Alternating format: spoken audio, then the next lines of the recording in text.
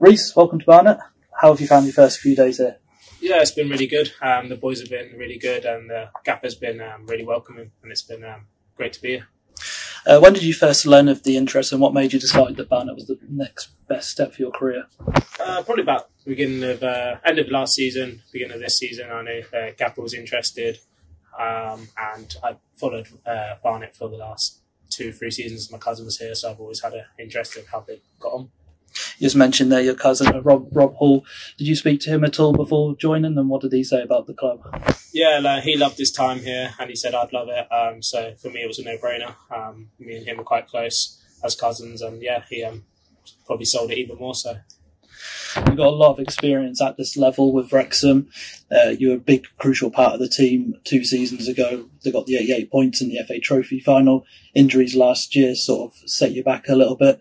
How important is that experience coming into Barnet this year, where we hope to achieve the same things? Yeah, experience is always a good thing to have, especially going into a new season.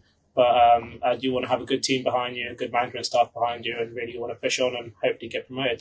That will be the aim to come here and to do. You took part in the training this morning. How have you found the lads here? Yeah, it's a great group of lads, and it looks like everyone wants to push in the right direction and to get promoted.